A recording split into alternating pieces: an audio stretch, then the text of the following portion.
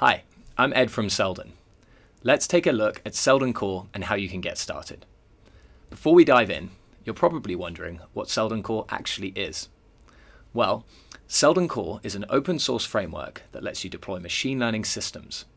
Whether it's a single model you want to run locally or thousands of pipelines in a production Kubernetes cluster, Seldon Core provides a simple and robust way to do machine learning inference in a data-centric way. Machine learning applications are increasingly not just as simple as a single model deployed to an endpoint.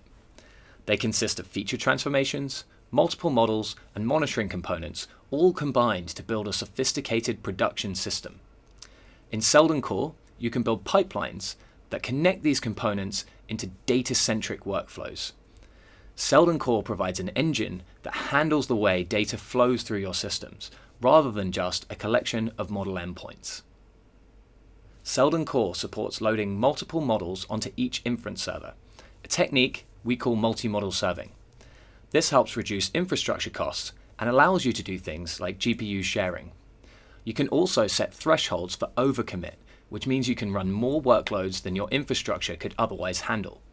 Think of it like a serverless platform, where workloads are loaded in and out of memory as and when they are needed. Under the covers, Seldon Core works by taking your machine learning workloads and deploying them as production microservices that can handle REST or gRPC requests. The deployed artifacts contain all the necessary dependencies for inference, as well as being highly optimized and scalable. One of the things people love about Seldon Core is that it's totally framework agnostic. So whether you're building models with popular libraries like PyTorch, TensorFlow, and XGBoost, or something totally custom, your models get deployed in exactly the same way. When you create models or pipelines, Seldon Core lets you create experiments that control the routing of traffic. You can split and mirror traffic across multiple models or pipelines. As an example, I might run a live A/B test to see which of my pipelines performs best on real-world data as it comes in. Finally, no production deployment is complete without monitoring, logging, and tracing. Seldon Core works alongside other open source cloud-native tools like Prometheus, Kafka, and Jaeger to capture metrics, logs, and tracing information.